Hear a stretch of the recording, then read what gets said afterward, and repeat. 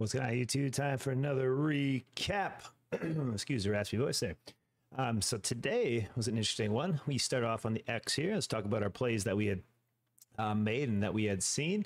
So we had some interesting gaps all the way like 7 hours ago. So there's an interesting one on here in ES, very close to 5,528 there. We'll come back to that. Then we had called, there's actually a longer post here. We called that the 666 1 minute on ES would have to catch back up and supply a support for NQ and ES to move up to attack some of those gaps. I don't exactly know how to get to the perfect comment section there because X and Twitter is just one of those blah platties. So off to some easier posts.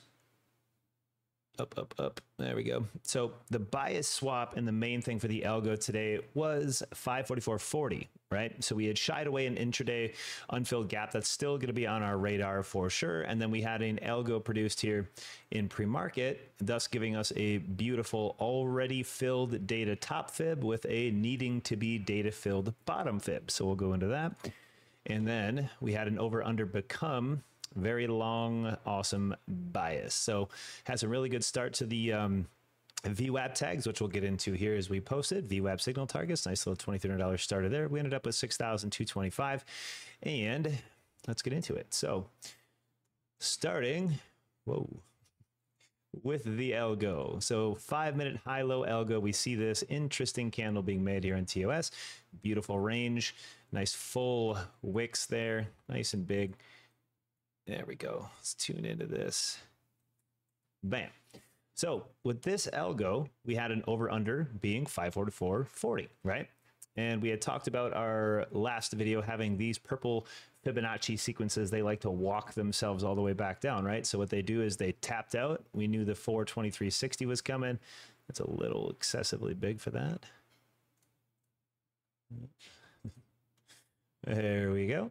423.60 was hit. And then it walks it back down to hit here, 2618, walks it back down, 1618, and so on and so forth. So we were looking for a potential over under there as well at the 1618, because we do have that old daily Fibonacci that we have been using, because that is going to be another pop to drop metric, right?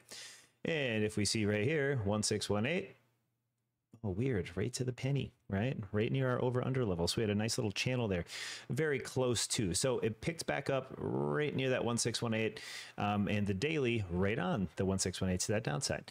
And we had seen potential for a big squeeze coming up because of the gaps we had called on the futures, right? So let's get into that real quick. So we had notified on X and Twitter alike there that we had some 1 minute gaps to be filled that needed to run up and to be filled same day, right? Some are not.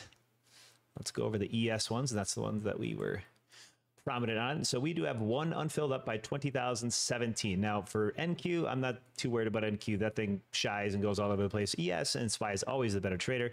So we did have some longs where this is our first $2,500 long on the VWAP extension, which I said they're on X. This is the extension low here. I bought into the -2 deviation away from the regular old VWAP. And then that is just the -2 deviation. So I seen that as a reputable back test. And we had some moving averages that we needed to back test as well for extra confirmation. So as far as the NQ gap, it got very close to that fill up there, and because we had multiple ES gaps here, as noted, that was one of the big precursors to watch the real market, the ES, the one that actually trades these here. So we're gonna get rid of this. Stick to that 1 minute time frame. There we go. So we had this abundant, beautiful rip up, right? So one of the gaps were right here that needed to be filled. And right here. Don't know why they're always removed from this chart when I come back and I reset, but he's there. And notably, this is the one that we covered on X, where I said there's a sneaky boy down here that needs to fill. Oh, TOS. Just doing TOS things. Always the junker. TOS had some outages this morning too, across the board.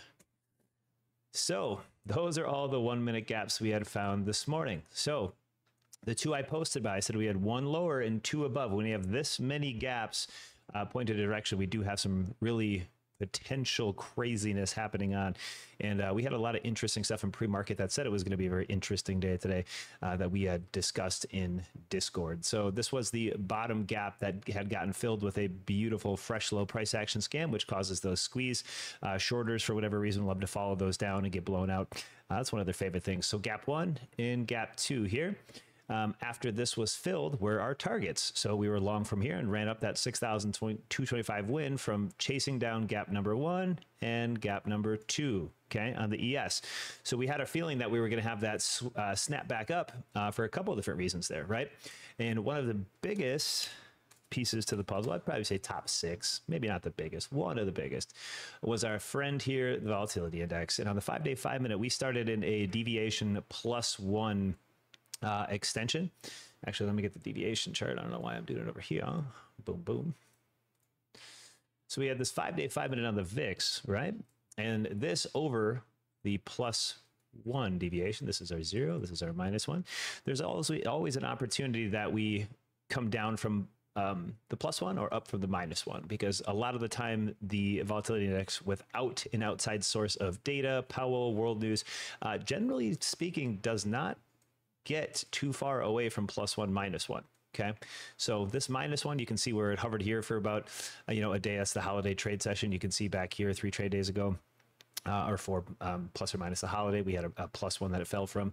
We had it tapping into the +1, +1, +1, +1, and it finally fell to the center and a gap up. And whenever we have a gap up into those, and again, without news, without anything, it usually doesn't hold. There's no catalyst, right? This gap up is just fabricated, and it is what it is. So this gap right here, we looked to see potentially fill same day, and we got that one. Now, another thing is, I love cluster gaps when there's multiples of the gaps, not yesterday or last trade day rather, but Thursday. We did have a cluster of gaps here on the VIX as well, 3 to be precise. So the opening gap and then 2 others. So the VIX will most likely come back down and revisit this mid $12 range here very shortly in the near future, depending on maybe some of the data that we got coming up for this week. Let's hope that's the catalyst for it. So back to the old market and prediction. We needed a couple different, there we go, confirmations here. So we're going to delete the algo that we got in pre-market. So we're all done with that. And we had that nice little run up. And what we're going to do is we're going to see the moving average confirmations here that we had also needed on these plays. And on last trade day, we just had that just low flying Friday. It's usually a fail breakout Friday, fail out Friday. It's always the worst trade day next to Monday. Tuesday, Wednesday, Thursday are always the best. And we had a 666 no tag, obviously, and then barely a 200 tag. So what that means is we move into the next day of trading, the moving average confirmations, right? We've already had an interaction with the 200 SMA last trade day. And then if you look at the Thursday, when we had our last interactions with both, or all 3 rather, of our majors, we have the 100, 200, and 666. We never got a back test of the 666 for Thursday, and that was one that you're going to utilize the 200 for, right? And then you get a run to the 666. So we said if we did recoup right here, this back test, this was one of our first longs out of the gate, push 200 EMA and 200, and then most likely squeeze to the 666 because we don't have a back test of that, and we need a hit of the 666 to continue any potential trend to the downside, because we are still looking for an unfilled gap to be hit right here on SPY, whether that be today, during the data, it wants to just sit here and do the chop, that's fine. Whatever it happens to be, it will eventually hit this pocket, because now back to our Fibonacci and this intraday gap that we have, we can create a small channel right here. And this is where we're going to see in the near future, in my opinion, 542.80s. And this might be data Tuesday, Thursday, Friday. We don't have much Monday, Wednesday. We'll see what that is. But if this brings the volatility that I expect, we should see that gap fill this week. And I would like to see it come back down with a little test of the 10 SMA daily. That's coming in right now at about 543.20 as well. So the 666 resistance is here. We got the 200 SMA broke over, back tested. We had another really good confirmational trade here. This was a moving average back test, same thing as we were just talking about. So the 100 EMA, notice when the live trading started, we had price action dip, hit our support, snapped through. Notice that there's a completely clean breakthrough the 100 EMA. And then once it started setting up this lower high right here, we said that we're going to be shorting down to the 200 SMA for a back test of confirmation, and the 100, because again, we broke through the 200, broke through the 100 with 0 confirmational backtest. So what did it need? Needed to run back up, lower high, and boop, there we go. And then back up. Then we got off stream at about 10 a.m. and said there probably isn't going to be a whole lot of volatility or trading. And look what happened, because we got our first big moves out of the gate, because we were usually done by about 10:30, 11 at the latest in Central, about 10 a.m. It's just, those were the best moves. We trade a lot of pre-market, a lot of that first hour and a half open, and usually generally the market doesn't, come on again till power hour unless we got power or something else. So we did have some really good algo hits there, great predictions on those gaps on the futures. So again, likelihood of staying under the 2618 now, under 545.90, breaking through the 1618 and coming to our target of about 543. That is the next prediction. So pay attention to that. We'll go over a couple of anchors here fast, and then that'll be that. So one of the bigger metrics here that we had were the anchor view apps, top down as well as bottom up. We had some really good ones here. So SPY, a lot of disrespect to these anchors, but you can see that SPY had a pretty decent hold on the 5-minute anchor here. This was a bottom up. So again, if you miss like a big run like this, right, and then it slowly starts coming down, these anchor catch-ups where you just anchor a view app at the low of day, they will generally find a resistance point, and when you confirm a lower high setup, MACD trend, whatever your indicators and oscillations are, you will find a backtest of these anchors, because we like to stack those catalysts utilizing RSI, MAC, anchor view apps, Fibonacci together to create a lot stronger of a direction of trading, right? We need confirmation. So this anchor pushing back up here, we had it fall into the lower and pop. So that's a really good scalp target for the shorts that were coming down here, and long if they wanted to reverse that, because usually our short targets become long entries, especially for the scalps.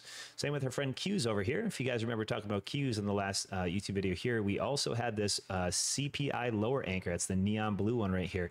And that is from the data 5-minute candle on the bottom. And every time we've had an interaction, like we covered in the last YouTube video, this CPI anchor was extremely strong, right? So we needed a live tag of the back test of that for our last trade day, because Wednesday we had another beautiful hold. Thursday, right? I'm so sorry. Thursday we had a beautiful hold. Friday we came into a crack under for the first time of that CPI 5-minute anchor right here, and then we waited for what? Well, confirmation. Because if you're a short chaser, you don't wait for confirmation like we do, and you tend to just jump into the lowest point of the trend or highest point if you're chasing the top. And what does that look like here? Well, that looks like this. It breaks down under an anchor view app, creates a fresh low, and then they reverse it to high a day to blow all the shorts out that may have tackled or jumped into this opening range dump for whatever reason, not waiting for confirmation. You're shorting into large MAC depletion waves where those just aren't good short moves, right? We know this. So as we came into today's break, we did need a live tag of that blue anchor on the bottom side as well. So we had a good magnet there where she did open up, create a fresh low, pushed out to higher high, like we just covered. Those scams, right? They love it.